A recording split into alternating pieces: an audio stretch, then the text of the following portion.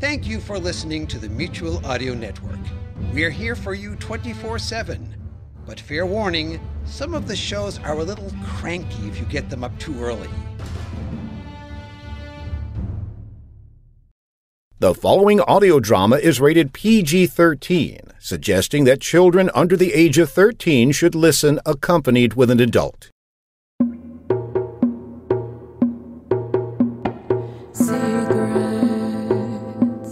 within these walls. Another case goes unsolved. Casings on the ground. The rain is pouring down. Busted lock, missing key. It's dark, so just stay close to me. Stick to the neon shadows. Stick to the neon shadows.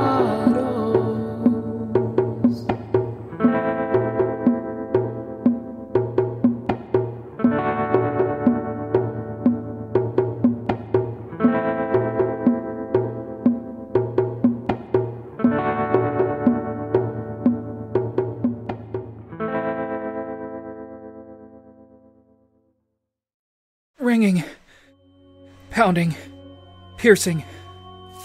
So much pain. Ugh! Where am I? Why am I outside? I was just tied up in a chair. Was I rescued? Did it even really happen? My hands are covered in blood. So much blood. Hello, Dusty. Dusty! Huh? Oh, sorry. I was daydreaming again. You alright? You're losing focus a lot lately. I mean, it's not my business, but it's not like you to do that. Everything okay at home? Yeah, I guess I haven't gotten much sleep lately. Well, I know we aren't that close, but you can talk to me if you need to. I nodded as he left the office. I didn't want to lie to Sam, but I still didn't know what's going on. My memories since the last night were warped. I was missing time.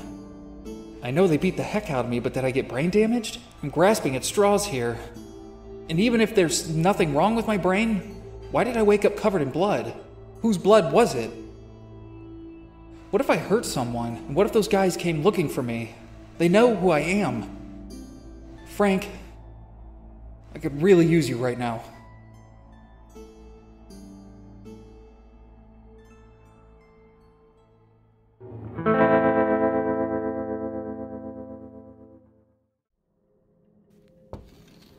Frank, I think we're clear for now. There's only one way out other than the front door, and I've barricaded it. Are we just going to wait it out till morning and hope they're nocturnal? That's a strong possibility. Reach into that bag. I picked up the satchel and stuck my hand inside. I've been carrying this thing around and I hadn't once considered what's inside of it. Obviously, I was a little preoccupied. I grasped what felt like a handle and pulled it out of the bag. It was a very large knife, or a small sword, depending on your definition. The handle was wrapped in black leather, the hilt and pommel gleaming a brilliant silver. There were runic etchings scrawled symmetrically in the center of the blade. What's this, Ulysses? You holding out on me with magical weaponry? Despite your sarcasm, yes, it is imbued with enchantments. Apparently there's a whole hell of a lot I don't know about in this world. And what began as a smirk after my smart-ass remark was now a crow-eating frown. Is this some legendary blade that's slain 1,000 demons? With a name like Harbinger or Excalibur? It's a short sword with some hastily scribbled etchings by a novice, actually. If it had a name, it would be Scrap. You sure know how to let the air out of my balloon. Frank, do you hear that? Maybe it's a choir of angels singing the hymn of the legendary sword, Scrap. I'm serious, Frank. Why is it so quiet? I hadn't noticed, but our friends from the woods stopped trying to claw their way in. It was dead silent. A minute or two passed with both Ulysses and I keeping an ear out for any slight sound. Nothing. It couldn't have been daybreak already. I wondered if the creatures are simple-minded and gave up when they got bored, like a cat or a dog. I think it's in our best interest to camp inside for the night. There's an old hearth over there. Shall we start a fire? It is getting a little chilly. I gathered some dry wooden scraps laying about. Old wooden pews and shambles and splinters made for good burning. I heaved piles of it into the fireplace as Ulysses organized the kindling and set it ablaze. I instantly got shivers from the radiating heat. You okay, Frank? This isn't what we expected, is it? This isn't the first time behind enemy lines. I was an infantryman in the war. In the 166th, they called me Jack. But your real name is Frank, yes? How did you get the moniker Jack? Well, it's not exactly a cute story. Frank, I've been around for a long time. The affairs of men throughout the years have always been quite gritty, to say the least. Please, continue. Alright. Well, after my dad skipped out on us, and I was old enough to serve, I joined the National Guard. But when the war started, sucking the rest of the world into it, we had to take up arms and become part of the 166th Infantry. They called us the Rainbow Division, because we had National Guardsmen from every state stretching across the country like a rainbow. There wasn't any pot of gold at the end of that one, though. We didn't think we'd see action so quickly, and before we knew it, we were in the trenches fighting for our lives. We had a particularly rough week, where a crack-shot sniper was holding us back for days, picking people off left and right. If anything was above ground level, it was as good as dead. One night the sniper took out a close friend, blew Davis's face right off. Something in me snapped. I knew that I'd either go crazy in this hole, or I would have to get revenge for Davis. His family would have to say goodbye to a closed casket, if we even made it back home ourselves. I wiped Davis's blood off of my face, and I grabbed his pistol. I holstered it on the opposite side of my hip as my own. He refused to use his standard-issue pistol and brought his own revolver from home. His father had carved beautiful designs into the handle. One panel had a rosary floating weightless, a symbol of faith, and the other side sported a shield with his family coat of arms. I couldn't just let it rot in the mud and the blood in a foreign country, so I brought it with me. I brought him with me. I waited until the darkest point in the night. I looked for any type of distraction I could use to my advantage. We started running low on combat supplies a couple weeks ago, and I stopped into a town in France and bought up whatever the locals could give us. Some crappy rifles, dry clothes, and a type of grenade they called a hairbrush. And it was essentially a wooden stick with wire and block wrapped around an explosive charge and fuse. In order to initiate the fuse, you had to take a nail out of the hole in the side of the block and insert it into the front of the block in a different hole. Then you had to whack it against something to light it. Primitive, but effective. I found some of those grenades and grabbed one. I beat the nail head in with the sagging wall of the trench and hurled it as far as I could to the right side of the field. I started running to climb the trench along the left side of the battleground. I sprinted towards the enemy trenches as the skeleton crew focused their attention towards the grenade. It was the first explosive they've seen in days. I probably woke everyone in the Allied trench as well.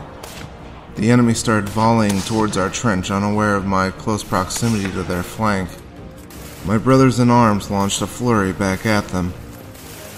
The chaos created a perfect scenario for my subterfuge. As I neared the trench with my bayonet drawn, a soldier noticed me. Before I could react, he brandished his firearm and squeezed the trigger. But nothing happened. His gun had jammed. Pale and frantic, he kept squeezing the trigger as I plunged down on him, bayonet piercing the cavity of his chest. 2 more soldiers saw what happened. They went to fire as I steered the body at the end of my bayonet into the gunfire. I charged forward using my new shield, but when it was time to strike, I couldn't loose my rifle. The man I ran through held my barrel with a white-knuckled death grip. He smiled through clenched teeth oozing blood. I fired my rifle, but he didn't let go. The two men came at me with their own bayonets. One spike crunched into the stock of my gun, and the other dug into his comrade's shoulder. My adversary could no longer cling to my rifle, and his smile changed to painful wincing. I brought my barrel up, the action dragging the man to my right off balance, until he let go of his bayonet sticking into my stock. I fired 2 shots, but missed both from the weight displacement. I was struck in the face with the butt of the rifle wielded by the man on the left. I pulled out my trench knife and lunged at the soldier once more. He threw a hand up, which I pierced through, and with explosive force I drove into his heart as well. Cold, muddy steel pulled against my throat. The soldier I sent off kilter was now choking me from behind with his rifle. Ripping the knife back out of my enemy's heart, I stabbed the thigh of my assailant. When his pressure released, and he gripped his wound, I slit his throat and left him to his last breaths. Another soldier lay ahead of me, focused and firing in the Allied direction. My knife again found its home plunged into crimson tissue. A broken wooden door cockeyed off of its hinges opened to a bunker, with a slotted window just large enough for rifle barrels. There were 3 men, all of them focused on the battlefield that lay ahead, and one of them had to be my sniper. I pulled down my pistol with my right hand, and Davis's pistol with my left. I lifted my arms and fired till my guns were empty. More soldiers piled in through the entrance to the bunker, and my vision went black.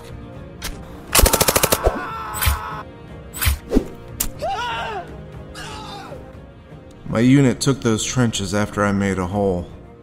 The only thing I remembered after the bunker was Brady with his hand on my shoulder, saying I killed every man in the bunker with just my trench knife. My hand was coated with gobs of blood, some dry, some wet and dripping. Brady took the knife out of my reluctant hand and calmed me down. On the way back to France, the boys called me Jack the Ripper. They said they heard screams from the enemies outside the bunker, terrified, begging for mercy. Those boys always embellished a little when they told a story. At least I hoped this was a tall tale. Wow, so heroism is a trend with you, isn't it? That pistol you carry with you, Frank, is it Davis's? I stopped by Davis's parents' house when I got back. I offered my condolences. I tried to hand over the pistol, but his dad wouldn't take it. He said it was mine now, and Davis would want me to have it. I stroked my thumb over the carvings of the rosary. Frank, why don't you get some sleep? I'll take the first watch. Yeah, that's probably a good idea.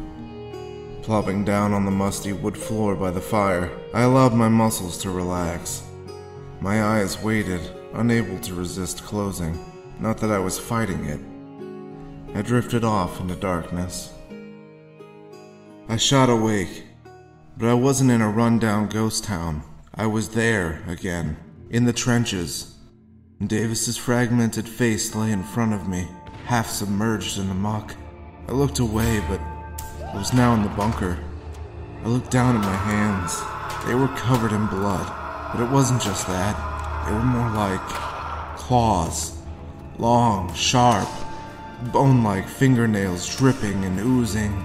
Then the blood turned to maggots, writhing and overflowing through my beastly paws. I threw my arms around wildly to shake them off. I ran for the door outside the bunker, but there was a wall of bodies blocking it.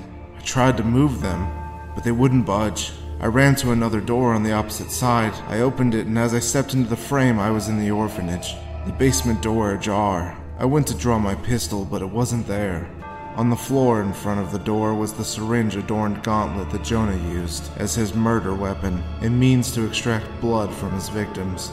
I picked it up and put it on. I walked down the steps, just like I did that night. Creeping down the hall lit by a lone flickering candle, I heard Jonah humming and raced into the room at the end of the hall. When I opened up the door, there was no Jonah. The kid I couldn't save was lying in a chair, lifeless. I went to grab him. But when I did, it wasn't the boy in the chair anymore. It was Lady. Why, Frank? Why did you let me die? It hurts so much, Frank. And you never came to save me. It hurts so much, Frank. You never came to save me. Stop. Stop! After I yelled, the room was empty. Of furniture, shelves, just the old walls of the orphanage and its peeling paint and rotting boards. I looked down and both Lady and the boy were on the floor with holes in their necks. I'm sorry. I'm so sorry. Hey Frank, thanks for cleaning up my mess. We really make a good team, don't we? You're just like me! You're just like me! Why don't we save them all, Frank? Frank, wake up. We have a problem. The look on Ulysses' face was an expression of horror as the sounds of skittering and wood splitting clamored from above us. I didn't have time to process my own stomach churning from the nightmare that felt all too real, but not as real as the nightmare unfolding above us. I could actually see the boards bowing and crackling. Frank, take the knife. Okay, but what are you going to use? I already have a gun. Well, your gun might not work. Besides, I brought something for myself. What is that, a crossbow? Yes, and unlike scrap over there, this beauty is master crafted. You might have to write your love letter to your toy later. The ceiling gave way from the floor above, and in spilled dark figures, looking much smaller than they did outside the shadows cast by fog and forest. A shape lunged out at me, but I was frozen with shock at the features of the creature. It had uneven proportions, making up its face, sunken yet bulging eyes, large ears, and a malnourished body like a cheap cloth wrapped over bone. When it was but an inch away from my face, Ulysses loosed a bolt from his crossbow, pinning it to the wall. A moment later, and it caught ablaze. Writhing in pain, it burned to ash before I took another breath. Now you definitely owe me one, Frank. Smirking, I gave him a nod. Fair is fair, after all. Half of the little monsters charged ahead towards me, while the other half cowered at the sight of Ulysses and his weapon. What the hell are these things? Well, these would typically be kobolds, but something isn't right about them. Like, they've been corrupted by something. They usually have distended stomachs from overeating the local flora and fauna, but it looks like they haven't been eating in centuries. They also would never attack something bigger than them, even in a large group like this. Well, I don't think they're afraid of us. We must have killed 50 of them. They were weak, unarmed, and dull. None of them had any spark of life left in their eyes. Their room was filled with gore, reminiscent of my nightmare in the bunker. I shelved the thought away. I needed to compartmentalize to avoid a breakdown. So that's all of them, then? It seems that way. The bodies of the slain kobolds started twitching, subtle at first, then wildly. The ones that still had their heads attached anyways, but they weren't attacking. They were stumbling and crawling away. I looked at Ulysses, and he just stared, dumbfounded. When our eyes met, he just shrugged. So we followed the not-so-dead creatures. They mindlessly bumped into the front door, over and over. Ulysses, what if we set them free and see where they go? Agreed. Maybe there's even more mysteries in this ghost town than we anticipated. Where the hell are they going? It looks like they're headed towards a small chapel at the other end of town. If I thought the town itself was dark and imposing, it seemed a shining paradise compared to the chapel. It was untouched by the rot that glazed over the rest of the town, which somehow made it worse. Like it was so vile, everything had stayed as far away as it could. That is, except for these kobolds. Ulysses, I really don't like the look of that place. I hope this isn't what it looks like. Which is? The undead retreating to an unholy chapel? This reeks of necromancy. Which is? Magic, allowing the manipulation of the dead. Jesus Christ. Far from it, I'm afraid. You know, just weeks ago, none of this shit existed to me. I missed that. What I really missed was Lady, and being the man I thought was too strong to give in to rage and revenge. The kobolds couldn't open the chapel door, so I assisted them in their quest yet again. The door opened to vacant pews and a dusty altar. Light shone through a stained glass window, in dapples of red, yellow, and blue. The creatures crawled down the center of the room until they hit the altar. A skeletal hand dangled off of the pulpit. So what happens if the necromancer is dead too? Oh my, that's interesting. But if he's dead, why are all the kobolds still animated? Ulysses? I see it, Frank. Ulysses drew his crossbow, bracing for a possible battle. The rattling corpse of the necromancer lifted up its decrepit arms, weaving something into the air. After a brief pause, the remains dropped back onto the pulpit and shattered into the altar below. Well then, that was... What's happening to the kobolds? They're melting together. A writhing pile of kobold pieces combined into a large beast, with limbs protruding, ears and eyes grotesquely contorted into knots. The mouths grimaced and produced a horrific howl. Covering my ears, I ran for the exit, only to have debris hurled in my path. Frank, we may have to fight this thing. How many arrows do you have left? 4, and they're bolts. Not the time, Ulysses. We narrowly avoided a crashing fist. I pulled out my pistol and shot at the beast. My shots landed, but the only thing I succeeded at was pissing it off. Now the focus was on chasing after me. I fired more impotent rounds, evading swipes by the creature. I ran to the columns by the stained glass window. The dust kicked up by the monster's assault provided some cover. Darting behind a pillar, I holstered my pistol. It was dead quiet. I felt myself being hunted. Wasn't sure where Ulysses was, or if he had even survived. I remembered my new sword, Scrap, was pretty effective during the skirmish in the house. I unsheathed the blade. In doing so, I hit the lighter out of my pocket. When I bent down to quickly grab it, the pillar was shattered from the center. If I hadn't moved, I would have had my block taken right off. Parts of the ceiling came loose and crashed onto the floor, shaking it. I fell flat on my ass from the force. Before I could get up, the Franken kobold hurled its hand at me. I closed my eyes and slashed. The creature held in pain, clutching its hand, which I severed 2 fingers from. Frank, get out of there! The floor is giving way! Oh shit. Shit. I was losing my footing as Ulysses covered my escape with a few volleys from his crossbow. Unfortunately, I didn't start running soon enough, and I couldn't keep pace with the fracturing wood. I fell through and launched my hand forward. As soon as I thought myself swallowed by the fissure, Ulysses grabbed my hand. Hang on, Frank! Do I have a choice? Ulysses pulled me up to ground level, and just as I thought I was safe, the undead monstrosity lunged at us, collapsing the remainder of the floor. We sank to the abyss below, the hole above getting smaller and smaller until the light above was just a pinprick.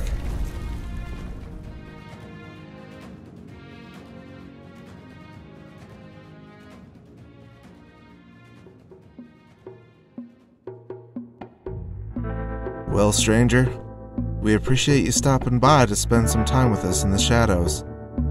If you want more Neon Shadows, head over to @NeonShadowsPod on all social media, and check out our Patreon.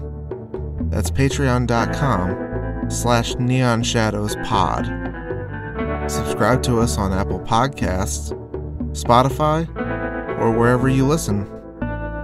The cast of this episode was Dusty Willis, voiced by Dan Faulkner, Sam, voiced by Ellie Hirschman, Frank Dixon, voiced by Ian Knowles, and Ulysses, voiced by Sean Goodrich. The theme song is Neon Shadows, performed by Amber Wren, written by Tyler Brown and Ian Knowles. Neon Shadows was created and written by Ian Knowles. All rights reserved. Copyright Blunderbuss Studios 2021. Reuse or reproduction of our content is strictly prohibited.